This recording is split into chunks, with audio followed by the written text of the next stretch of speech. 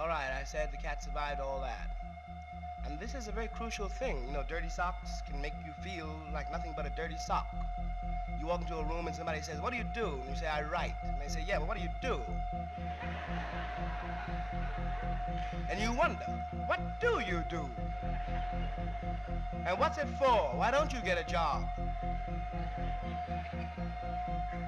And somehow you can't. And finally you learn this in the most terrible way because you try.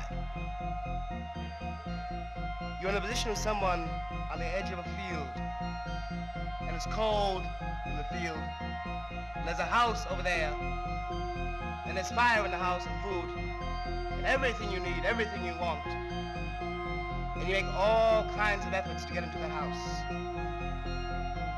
And they would let you in. They would let you in. They're not being cruel. They recognize you as you come to the door, that's all. And they can't let you in. You get in, let us say, for 5 minutes, and you can't stay. When I was much younger, people said to me, all right, you were working, now stop working, have a drink, forget it.